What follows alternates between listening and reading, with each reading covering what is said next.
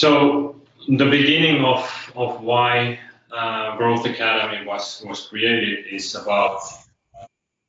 kind of having realized this big problem of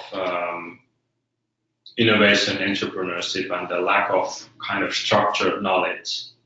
So as an entrepreneur, I love big problems like any other.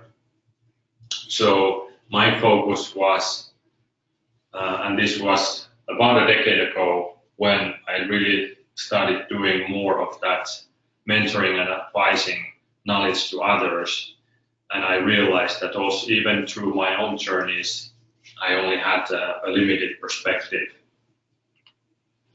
So the main problem definition was really how to scale entrepreneurship and innovation to help produce successful startups in volume. So the key words here is how to scale entrepreneurship and innovation, because many of the activities on how the support functions work and how mentoring and advisory and even investing works, all of those are not really scalable. So I specifically wanted to focus on the types of things that can help scale. And also the key here is about helping to produce, because it's not about, it can't be scalable of trying to build all of the companies or be part of all of the companies yourself. The only way really is to focus on developing the help side of and scaling more help to be available to produce successful startups.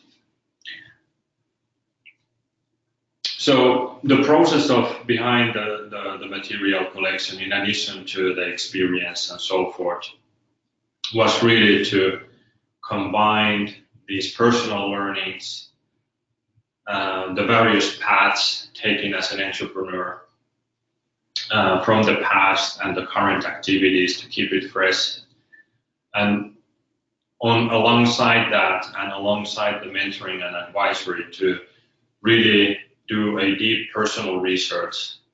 with the help of the knowledge and experience to try to validate and find as much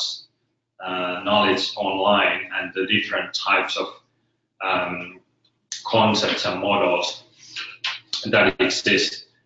and really also more realistic statistical views and data that would support some of the claims and the perspectives, those that I had, to help remove any of the personal biases, but also to be very strong in evaluating and questioning the teachings of others. And doing that enough to really find the patterns and commonalities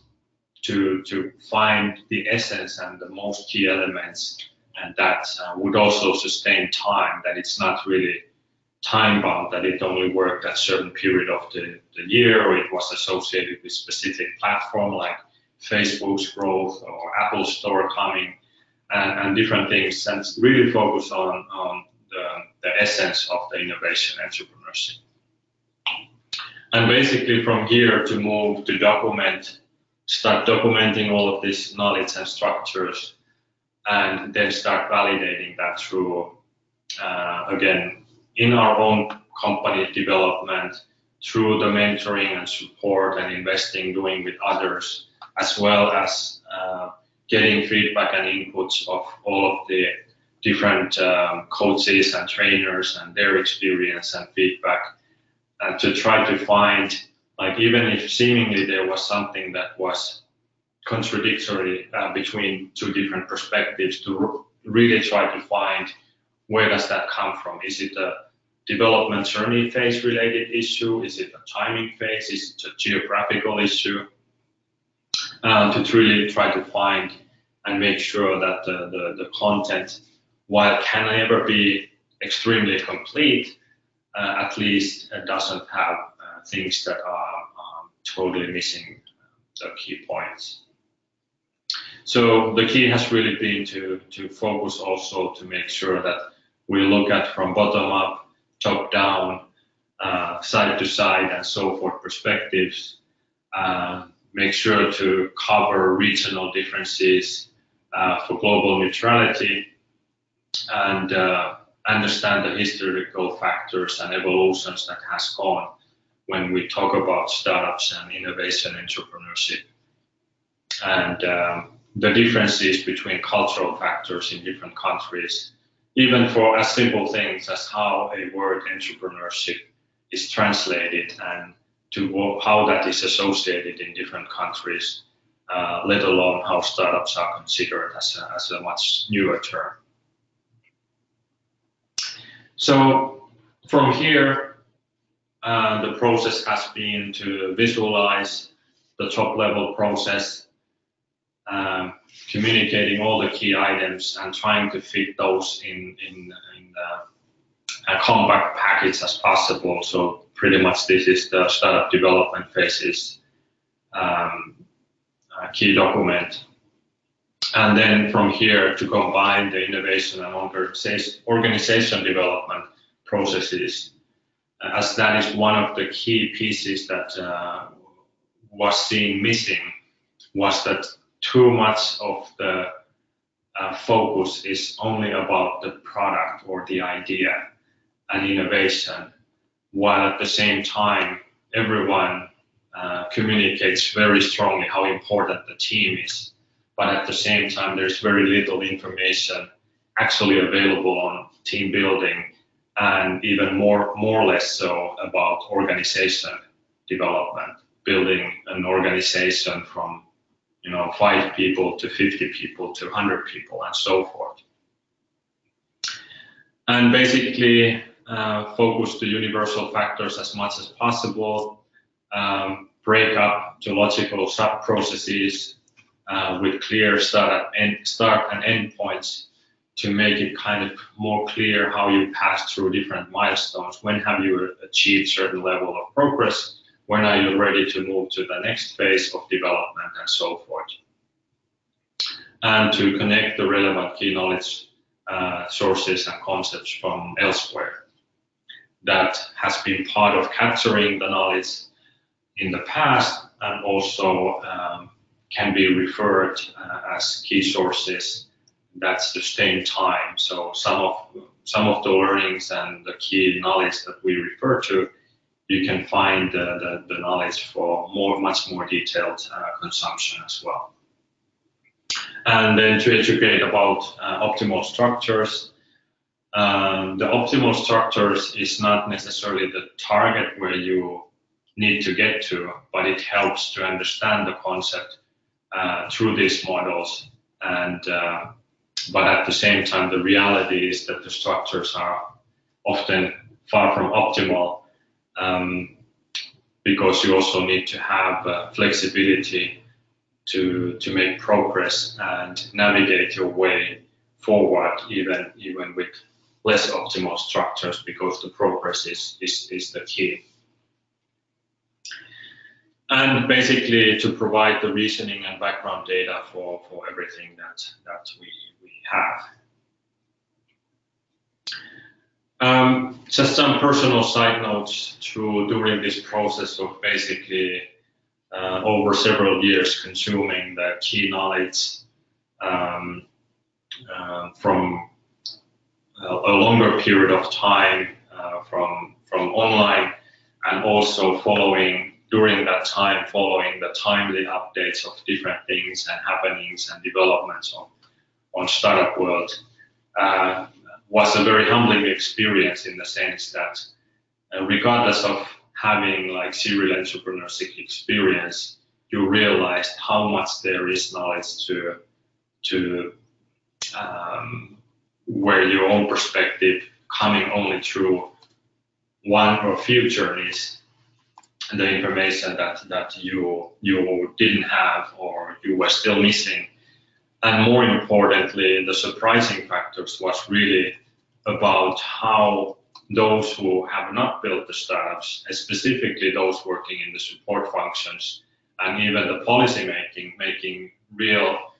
big decisions on funding instruments and so forth, were lacking the actual knowledge what is important for entrepreneurs building their ventures, and therefore not necessarily having the right type of information available for making the right policy decisions. And this is understandable from the perspective that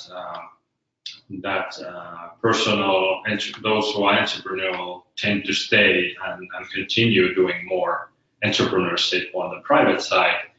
and or starting to do the mentoring side or investing side, whereas on the policy making side, it's rare to have entrepreneurs there. And also, even when invited to take part, in reality it's hard to find time and justification to start significantly contributing to these processes. So from these perspectives, it's quite understandable. But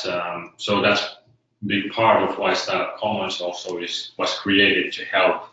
bridge this knowledge and help bring this type of perspective to all parties. Another key point to highlight from here is that while startup world is fast moving, it's fast changing, and there's many things happening all the time. You can continuously read new stories about new different tactics and different things how you can execute. But at the same time, there are a lot of these universal learnings that sustain time, and they don't really change that much. And the key reason is that the companies are still built with people, and with people you have all kinds of challenges when it comes to communication, building understanding, and how we evolve as people. And that means people on the customer side, that means people on the team side, that means people developing the product, that means people understanding your product, and so forth, as well as just some factual things that come through numbers and progress and time and so forth. So that is also the base that actually helps to create this type of knowledge that is focusing on these types of things that sustain time and are more on the basic knowledge level. And from there, with accumulating the basic knowledge, it's more easier to then understand the more advanced knowledge and understanding what development phase it belongs to, as well as to what type of function it belongs to. And sometimes when we have done these trainings, we get feedback that this is getting very kind of scientific, that things are not always as straightforward, and that's true. But at the same time, it can't be ignored that there are existing structures and patterns that should be taken into consideration, and best of all, to try to utilize those as structures to help get some sense into the madness of building companies that it sometimes really is. That it seems that all the balls are in the air at the same time, and it's very hard to find focus of time and progress, and sometimes even difficult to measure whether any progress is made and so forth. So that because there's a lot of tools for those, it makes sense to learn to use those tools to the extent that they are helpful. So then it depends on individual entrepreneurs or team members how much they want to lean on to those tools versus just trying it out in the markets, because different people have different ways of